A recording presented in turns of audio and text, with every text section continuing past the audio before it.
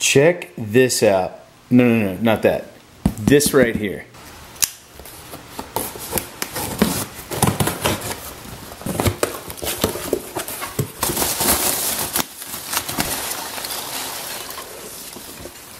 Crap, what a mess, and the housekeeper was just over earlier today. Back in the garage today, back in the garage. Alright guys, back in the garage today working on the KTM 1290 Super Adventure. I'm going to walk you through step by step how to install a Cyclops LED lighting kit, show you a little bit before and after. But before we get started on that, let's take a look and see what's inside the kit. Alright, so this is the kit specific to the KTM 1190 and 1290 adventure bikes. We do have a couple pages of instructions here. We've got the lights, and we're just going to keep the bulbs in there right now.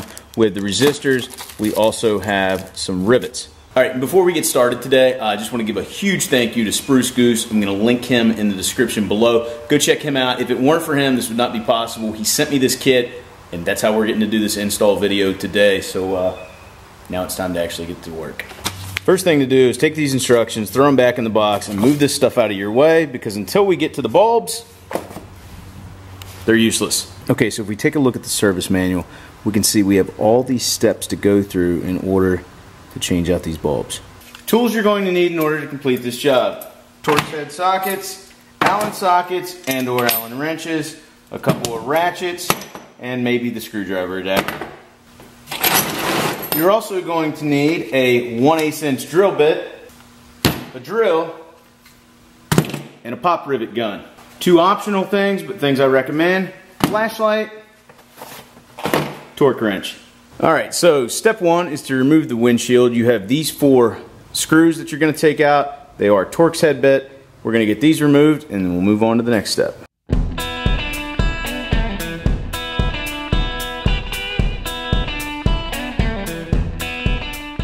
Once you have the windshield removed, put it someplace safe, and I went ahead and set mine over here to the side with the little screws so I don't lose those later on. The next 2 steps are fairly straightforward. We're going to remove the passenger seat, followed by the rider's seat. You do need the key in order to get the seats off. Also remember, at least in the case of the 1290, to undo the plug underneath the seat where the heated seat plug is. According to the service manual, the next thing we're supposed to do is remove the crash bars. We're going to start with the 2 screws back here in the center. I have no idea why, because almost every other fastener on this bike is Torx, but we do have Allens here. I believe this is a 5mm. We're going to get these removed.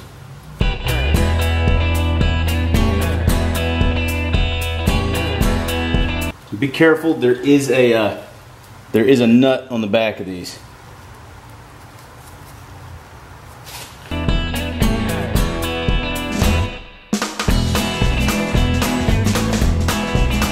Alright, so over on the left-hand side of the bike, the next 4 screws we're going to remove are these 2 and these 2. These are the clamp halves.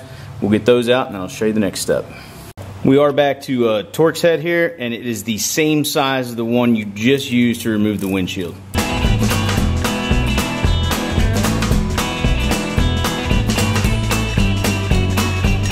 Now what I'm going to do so I don't lose them is I'm just going to thread these back in to the bottom half here for the time being until I get the top one pulled off.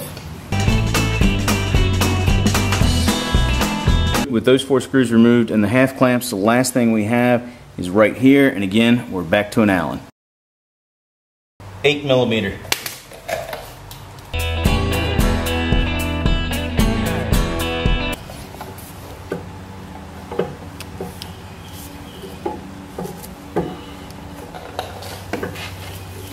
One slight problem I'm running into, because I have the skid plate on, that is part of the skid plate bracket that is holding the crash bar on. So I think I'm going to move over to the other side, loosen everything up there, and then see if I can get enough free play to get this crash bar totally off the bike. Okay, so it turns out it was a tight fit, but there wasn't enough room. I just had to kind of wiggle it around a little bit there, and I was able to drop it down off the side. Now we're going to move over to the other side of the bike and do the same exact thing. Just a quick recap. I'm going to remove these 2 and these 2 with the half clamps, and then we're going to go back down to this bolt and drop this right side crash bar.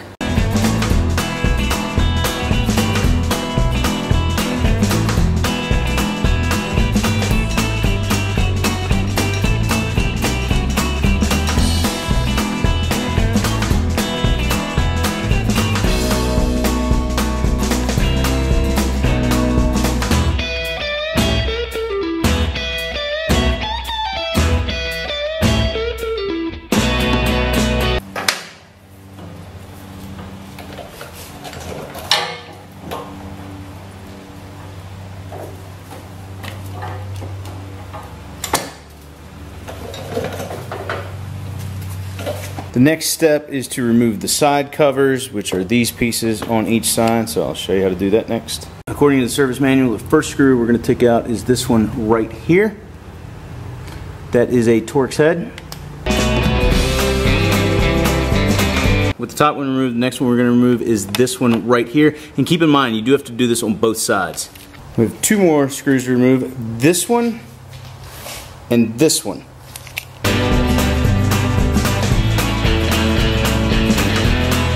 Now this cover should pop right off of the side, but you do need to disconnect the cornering light. Alright, so that's what it looks like with the side cover removed. You can see right here I disconnected the cornering light. It's really, really easy to get to. Now I'm going to move around and do the same thing on the left hand side of the bike.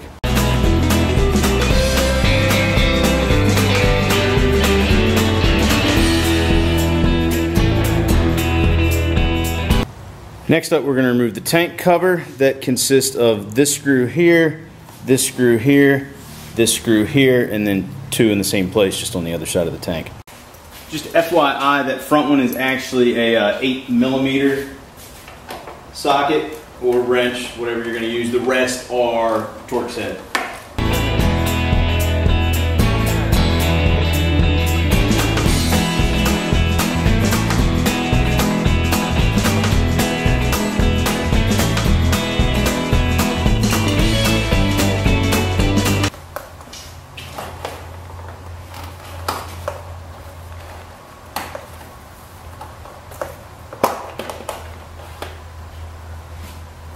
Just a real quick side note, this is where your fuel sending unit is. It just sits right down here. You've got two little screws you take out and the whole thing pops up out of there. Just FYI. And now finally, the last thing we need to remove in order to get to the headlights is the mask spoiler. So let's get to work on it. Alright, so the first screw we need to take out is, it's going to be tough to see, but it's this one right here. I believe that is a Torx head. We're about to find out. It is a Torx head. Alright, so the next screw we're going to take out is this one right here, also Torx. Alright, so with those two screws removed, this pops right off. Be sure to undo the connection here for the turn signal. Same exact procedure on this side. We're going to get this screw out that's in here. Then we're going to pull this one. This will pop off, and then we'll just undo the turn signal. Now that we've removed all this stuff, and your bike should look about like this, maybe without the top case, it's now time to remove the headlight assembly. Step one of the headlight assembly removal, you have 4 screws, one here, one here, one here, and one here. We need to take all 4 of those out. Get the first side off. Now we're going to take that side off. Both sides off. Alright, over here on this side we've got 2 screws we need to take out right here and one way back in there, and we're going to do the same thing on the other side as well.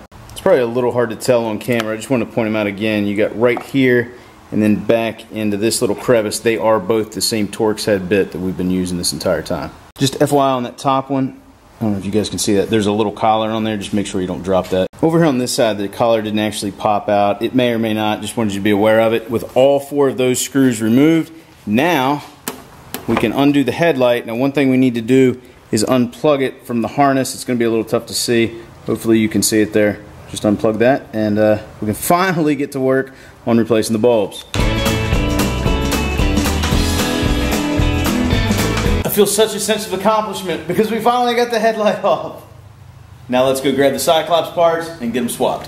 One other thing that I didn't mention earlier, if you got a piece of pasteboard, I think that's a good idea to lay your parts down on so you don't have to worry about anything getting scratched up while it's off the bike. The next step is fairly straightforward with the headlight facing down. We're going to take out the low beam and the high beam, and we're going to replace them with the Cyclops bulbs. Now if you've ever replaced a headlight bulb, you know it's pretty simple. You just twist them to get them out. Now KTM has put a twist tie on the back here. I'm going to go ahead and cut it to make it a little bit easier to get to these plug-ins. Now one thing I'm going to do here, I know this is the low beam bulb and I know these are the low beam wires, so I'm going to take a piece of black electrical tape and wrap it around here so I don't get it confused later.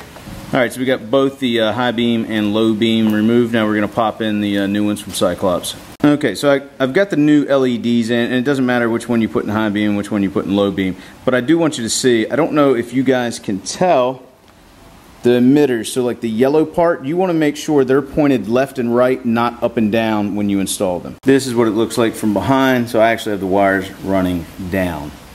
Total side note, for any of you that saw me do the GPS install video, you can see where all my wiring is just kind of bunched up right here. I've just got it zip tied in there and out of the way. Alright, so the next thing we need to do is make sure these resistors fit in here. Now our goal is we want to go about 3/4 of an inch behind that bulge, but before we start drilling, what I am going to do is use some double stick tape. If you've got a GoPro, just take one of the little sticky patches, cut it in half. We're going to test fit all this before we drill into it and find out that it doesn't fit. Alright, so right now I've got the little resistors back, about 3/4 of an inch or so. What we're going to do, we just got them stuck on there with double stick tape. We're going to plug everything up into the headlight and see if the entire assembly goes back on without issue. Alright, so we've got everything just bugged up there. Make sure the holes line up. Thad, give me just...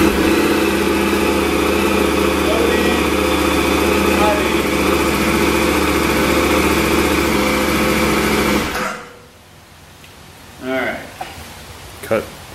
Alright, so the only issue is we do have a headlight failure. Now we've got a couple of options to fix this. We can either unplug the battery for 20 minutes, that may cure it, or Cyclops also says run it to 3-4 engine starts and it'll normally clear out. Alright, so now that we've test fitted everything, the next thing we want to do is get this in place, get a 1/8 inch drill bit, and we're going to drill there, and then we're going to pop rivet these things in place. Alright, just FYI, there is a washer on top of this rivet. They do recommend that in the book, so we're going to do what they say. Alright, so we got the first pop rivet in there. Now we're going to drill back here, put the next pop rivet in, and then we'll be done with this side. We got this side riveted in. Now it's time to work on this side.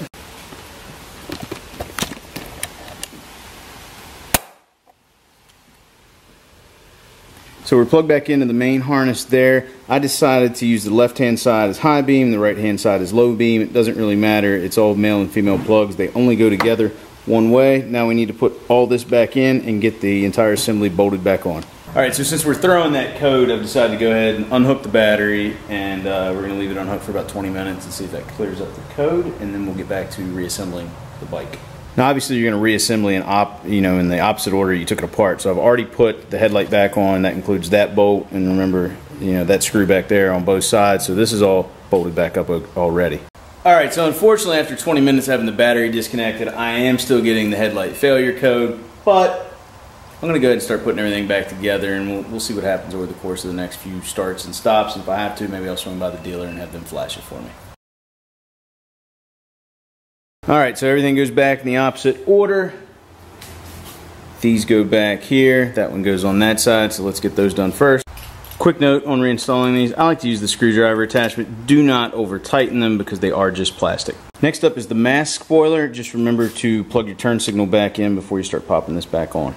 Just a reminder on the mask spoiler, you've got one screw going here and then the other one that was kind of like down in here. I think it says like 2.8 foot-pounds of torque. Just hand tighten them real snug but not over tight. Alright, so we got the one on the left side, also have the one on the right side. Just watch when you're putting them on. There are a couple little plastic tabs that'll snap into place, but like I said, there's just two screws, this one and the one right up.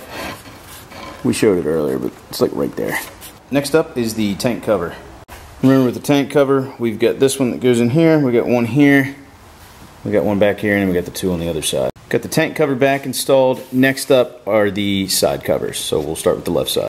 First thing we want to do is make sure we plug the cornering light back in. You can see the plug right there. Get it plugged in, and then we'll get the rest of it buttoned up. Alright, so I got the side cover just kind of popped into place. Next thing we're going to do is start putting the fasteners back in. Here, much like before, we're going to hit the top one, then the bottom one, and then we'll come around and get the two on the sides. Alright, so after putting the left side on, you should have this screw back in, this screw back in, this one right here, and then the one kind of up inside here that's kind of tough to see, but right there. And we've got everything buttoned back up on the right hand side. We're to the home stretch. The next thing we got to do is mount the crash bars. We do want to start with the right side. The first thing you want to do is kind of get it over this circular piece. Now again, I have the skid plate here, so mine's going to look a little different, but we want to put this bolt in first, but we don't want to tighten anything.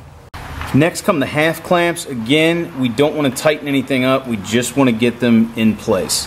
Before we tighten anything up, and these are only going to get tightened up to a little over 7 foot-pounds of torque, and this one to around 18 foot-pounds of torque, we're going to move over to the other side first. Same deal, got this one just sitting on here. Now the reason why this one has to go on second is because it sits in front of this one here in front of the radiator. So same thing, we're going to get the half clamps on here, we're going to get this bolt run through here, and then eventually we'll torque everything down. The last two we have, remember these have a nut on the back, they're going to go right in through here. Again, don't want to tighten them up. Alright, so once you take a look at your crash bars and realize everything is straight, you can go ahead and start tightening things down. We're looking at 18.4 foot-pounds of torque, 7.4 on these, and also the one there behind the radiator, or excuse me, right in front of the radiator. Next up, we're going to put back on the rider's seat and then the passenger seat. Quick reminder, don't forget to plug back in your heated seat, assuming you have the 1290 Super Adventure. With the rider and passenger seat back on, the last thing we have left to do is reattach the windshield.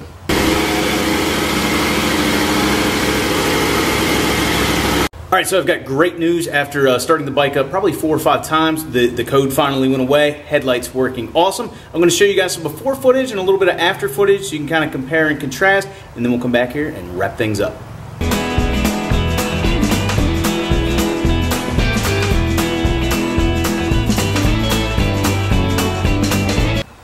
Alright guys, so there you have it, the Cyclops LED headlight kit installed on a 2016 KTM 1290 Super Adventure. It should also work on the 1190 models. I'm really impressed by it. I haven't got to ride it at night yet, but just that thing is blinding. It looks so cool too.